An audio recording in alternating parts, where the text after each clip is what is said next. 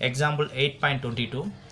U is equal to sin inverse of x plus y divided by root x plus root y. Show that x into dou u by dou x plus y into dou u by dou y is equal to 1 by 2 tan u. So given question show that நாம் கிட்ட ஒரு function கொடுத்தாச்சு u என்ற function. Question observe பண்ணி பார்த்தீங்கன்னா கொடுத்த proof வந்து Euler theorem formula ஃபார்மட்ல இருக்கும். அதாவது x into dou f by dou x plus y into dou f by dou y is equal to nf. So இந்த ஃபார்மட்ல தான் கொடுத்துருக்காங்க.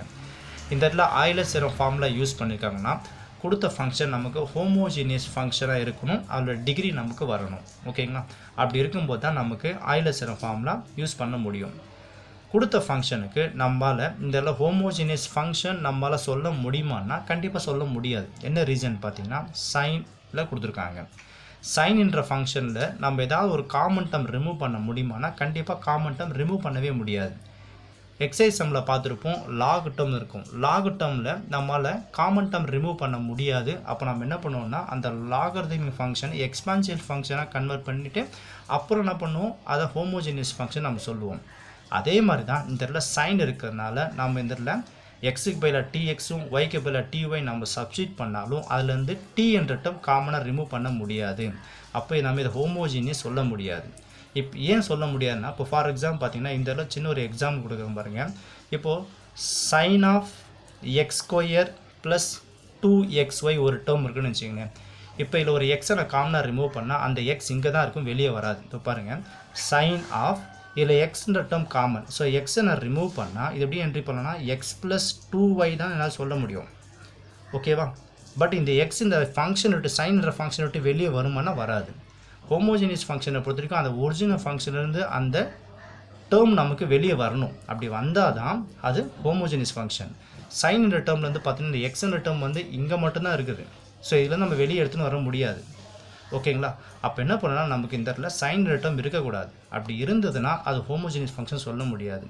ஹோமோஜீனியஸ் ஃபங்க்ஷன் நம்ம சொல்கிறக்கோசரம் இந்த இடத்துல என்ன பண்ணுறோன்னா இந்த சைன் இன்வர்ஸ் இந்த பக்கம் வந்தால் என்ன ஆகுனா சைன் வந்துடும். இப்போ பார்த்தீங்கன்னா இது சைன் வந்துடும், இந்த இடத்துல என்ன இருக்குது யூக்கு தான், அப்போ சைன் யூன்னு வந்துடும்.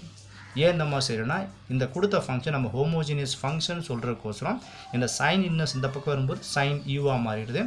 ரிமைன் டைம்னா பார்த்தீங்கன்னா இந்த இடத்துல X plus Y divided by root X plus root Y நம்ம என்ட்ரி பண்ணிக்கலாம். இப்போ இதில் பார்த்தீங்கன்னா நம்ம எக்ஸைஸ் சம்லையும் சரி இதுக்கு முன்னாடி எக்ஸாம் சம்மில் பார்த்தீங்கன்னா இங்கே function of F function of you தான் வரும். பட் இங்கே ஃபங்க்ஷன் சைன் யூ இருக்குது.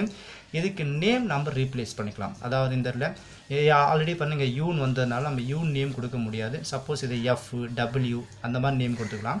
இந்த சைன் யூக்கு ரீப்ளேஸ் ஆஃப் என்ன பண்ணுறேன் F is equal to sign யூன்றது நம்ம நேம் மென்ஷன் பண்ணிக்கிறேன். ஸோ இப்போ இந்த இடத்துல சைன் யூன்றது தான் எஃப். ஸோ இதுலேருந்து எதுக்கு நான் ரீப்ளேஸ் பண்ணிக்கிறேன் f is equal to question பார்த்தீங்கன்னா x plus y divided by root x plus root y entry பண்ணுங்கள். கொஷினில் பார்த்தீங்கன்னா வேரியபிள் x and y இருக்கிறதுனால ஃபங்க்ஷன் ஆஃப் x, yன்றது என்ட்ரி பண்ணிக்கலாம். இப்போ இதிலேருந்து நம்ம என்ன பண்ணலாம் இந்த கொடுத்த ஃபங்க்ஷன் நம்ம ஹோமோஜீனியஸ் ஃபங்க்ஷன் நம்ம சொல்ல முடியும். இப்போ ஆஸ் யூஷுவல் f ஆஃப் எக்ஸுக்கு ரீப்ளேஸ் ஆஃப் என்ன பண்ணுங்கள் txும் yக்கு ரீப்ளேஸ் ஆஃப் ty நம்ம என்ட்ரி பண்ணலாம். ஸோ இதுலேருந்து எக்ஸுக்கு ரீப்ளேஸ் ஆஃப் டிஎக்ஸும் ப்ளஸ் ஒய்க்கு ரீப்ளேஸ் ஆஃப் டிஒய்னு என்ட்ரி பண்ணுங்கள். டிவைட் பை ஸ்கொயர் ரூட் எக்ஸுக்கு ரீப்ளேஸ் ஆஃப் டிஎக்ஸ் அதாவது ரூட் டிஎக்ஸ்ன்னு வருது. இங்கே ரூட் ஒய் ரூட் என்ட்ரி பண்ணிட்டு ஒய்க்கு ரீப்ளேஸ் ஆஃப் டிஒய் நம்ம என்ட்ரி பண்ணலாம். நியூமரேட்டர் பார்த்தீங்கன்னா டி நம்மளால் காமனாக ரிமூவ் பண்ண முடியும். டீயை காமனாக ரிமூவ் பண்ணால் ரிமைன் என்ன கிடைக்கும் எக்ஸ் ப்ளஸ் ஒய்ன்னு கிடைக்கும். டிவைட் பை இதில் பார்த்தீங்கன்னா ரூட் டி நம்ம காமன். அப்போது இதில் ரூட் டி நாம் காமனாக ரிமூவ் பண்ணால் ரிமைன் என்ன கிடைக்கும் ரூட் எக்ஸ் ப்ளஸ் ரூட் ஒய்ன்னு வந்துடுமா.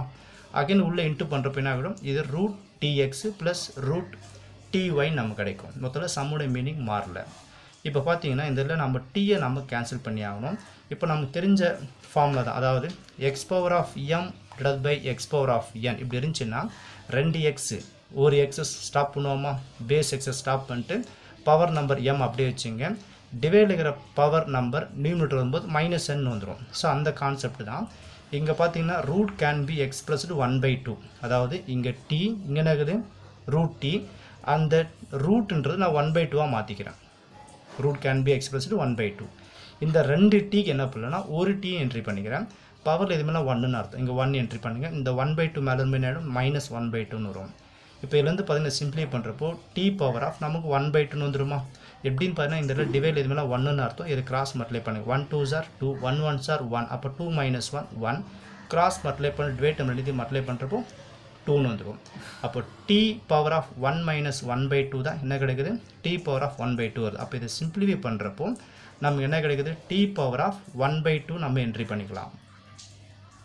இது நல்லா அப்சர்வ் பண்ணி பார்த்தீங்கன்னா original ஃபங்க்ஷனே x plus y divided by root x plus root y. So அப்படியே இருக்குது. அப்படி இருந்தால் என்ன பண்ணலாம், இதை f of x, y entry பண்ணிக்கலாமா. அப்போ இதிலிருந்து பார்த்தீங்கன்னா it is a homogeneous function and degree பார்த்தீங்கன்னா t பவர் என்ன இருக்குது பாருங்கள் 1/2 இருக்குது. அப்போ டிகிரி வந்து 1/2. So it is a homogeneous function. Therefore f is a homogeneous function of degree 1/2. t power என்ன இருக்குதோ அதான் நமக்கு டிகிரி 1/2.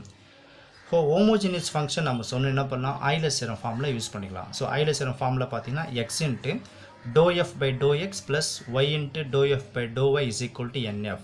ஸோ நம்ம ஃபங்க்ஷன் இங்கே எஃப்னு நம்ம மென்ஷன் பண்ணனால நம்ம இதில் எஃப்ஐ நம்ம என்ட்ரி பண்ணிக்கலாம். ஸோ இதில் dou f divided by dou x plus y into dou f divided by dou y is equal to nfன்னு entry பண்ணுங்கள். இப்போ இதில் பார்த்தீங்கன்னா என்னன்றது டிகிரி என்னது வேல்யூ இதில் 1/2 இதில் என்ட்ரி பண்ணலாம். அதே மாதிரி ப்ரூஃபில் பார்த்தீங்கன்னா x into dou u by dou x plus y into dou u by dou y தான் இருக்குது. நமக்கு வந்த டேர்மில் பாருங்கள் எல்லாமே ஃபங்க்ஷன் f இருக்குது, ப்ரூஃபில் u இருக்குது.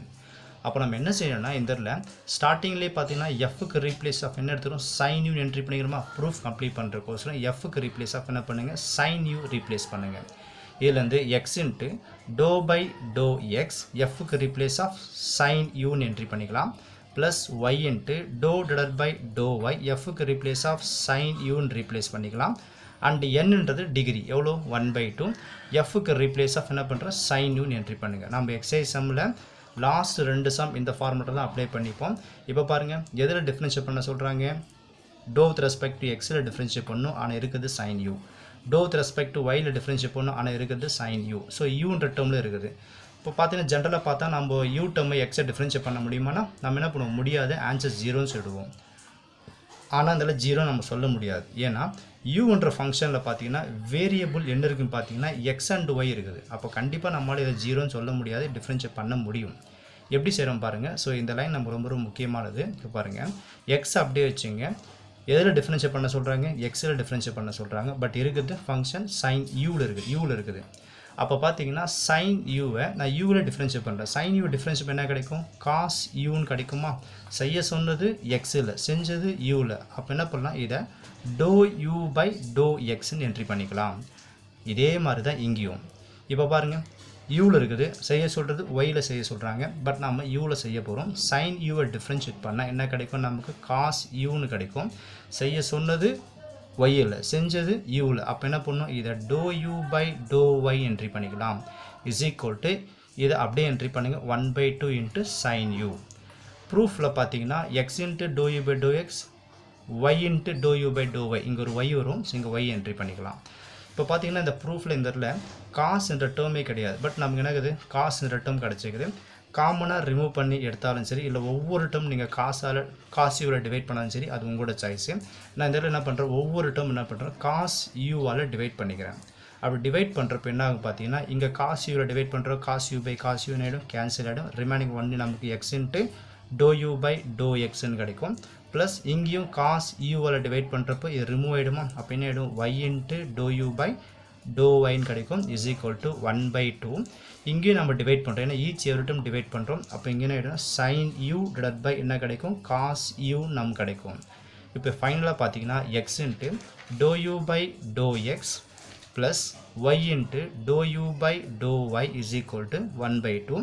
நமக்கு தெரியும் sign you by cos யூட formula உனக்கு டேன் யூன்றது. ஸோ இதுதான் இங்கே கொஷினில் கொடுத்துருப்பாங்க. ஷோ தட் ரைட் ஹேண்ட் சைடில் பார்த்தீங்கன்னா நமக்கு 1/2 tan யூன்னு வரணும். இப்போ பாருங்கள் எக்ஸாக்டாக 1/2 tan யூ கிடச்சிக்குது.